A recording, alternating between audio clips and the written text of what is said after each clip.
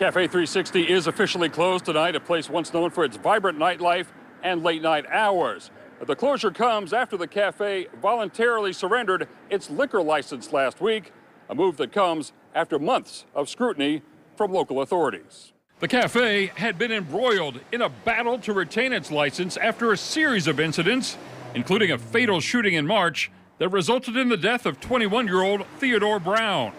The shooting, which occurred inside the bar, led to increased pressure from the community and city officials to address safety concerns.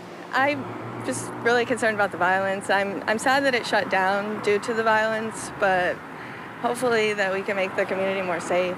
In the wake of the shooting, Louisville Alcoholic Beverage Control issued a criminal activity nuisance violation against Cafe 360 for allegedly selling alcohol past permitted hours. The cafe voluntarily suspended its extended liquor license for 6 months, but the scrutiny continued.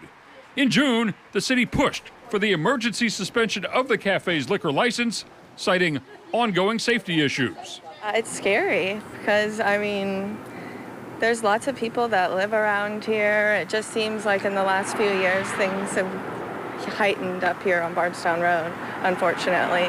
They had a good run for a while. Unfortunately, things just kind of got out of hand on the block. Cafe 360's closure marks a significant change for the Highlands community, which has seen several other businesses face similar challenges in recent years. Sally Bird owns a business across the street. Bird is left wondering what will come next for the iconic corner spots. The Highlands is great. It's great for small business. Somebody will either buy that building or lease that from whoever buys it and open a little spot. So, it's good to see things change sometimes. Ben Reno Weber, who represents the Highlands on Louisville's Metro Council, said in a statement, "I think we're seeing a lot of momentum in the right direction right now. While I am always sad when a business closes, I am excited about all of the outreach we are getting about that and other spaces along Bardstown Road. There are some exciting announcements to come shortly."